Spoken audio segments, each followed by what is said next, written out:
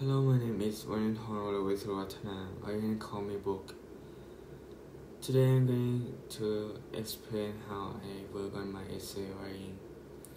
First of all, I try to understand the key point of the topic by researching them from my experience and asking my friends' opinion about how this topic has impacted their life.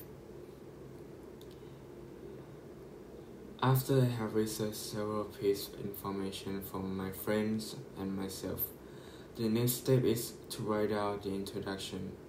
For me, the introduction is a very crucial part. It determines how important this essay was. So I wrote the opening sentence that computer and the internet are involved in everyone's daily life. To make it more interesting, after the opening sentence, I have paraphrased the topic and then written it in the following sentence. At the end of the introduction, I have concluded and written down my opinion from the sentence that said, "This essay will discuss both sides of the argument in detail and provide evidence as to why studying at school is superior."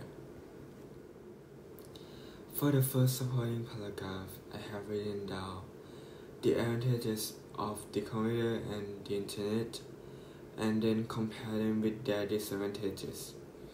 With the sentence that studying on the computer and the internet may cause a lot of drawbacks in both physical and mental health. To inform them that learning from computer and the internet is good, but it has more disadvantages. For the second supporting paragraph, I have written about the pro of studying in a classroom and given more details about it, and then ending this paragraph with the main idea, which is that a crucial part of children's academic education is assisting with their social development. Then I conclude the essay topic and provide a reason why studying in class is superior. That's all of how I work on my essay writing. Thank you.